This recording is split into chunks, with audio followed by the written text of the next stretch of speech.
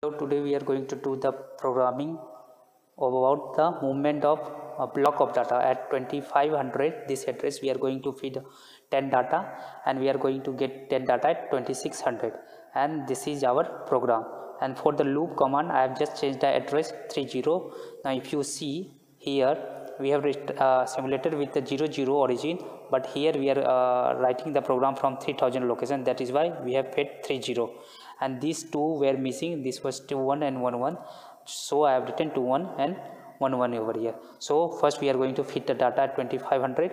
Go to reset, go to exam memory 2500, put next, and suppose we are just fitting 1 2 3 4 5 6 7 8, so that we can number 1 2 3 4 5 6 7 8 9, and the last number 0A, because this is your 10th number. This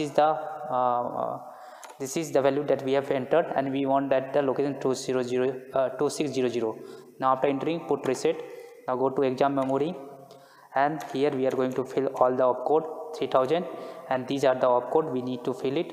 Now go 0E, then after that we have 0A, then we have 2 1, then we have 00, then we have 2 5, then we have 1 1 0 2 6 7 E, then 1 2, then 2 3, then 1 3, then 0 D, then C2,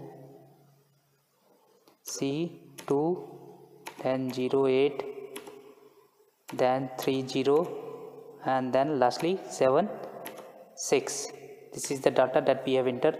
Now again go to reset. Let us check that the program that we have entered is correct or not. From 3000 we have 0E, then 0A, then 21 00 25 11 00 26 7E 12 23 13 0D, C2 08, no, it is C2. After C2 there is 08. Now after 08 we have 30, then 76, and this is now program we have entered. Now we need to execute. Go to go, then go to 3000. This is the memory location that from where we have written the program. After going to 3000, just go and put fill. The program got executed. After execution, go to reset, and we need to check our data at 2600. Now go to exam memory and just give you 2600. Now start pressing next. You will getting 1 and 2 3 4 5 6 7 8 9 and A. This block of data has moved from 2500 location to 2600 location. So this is all about this program.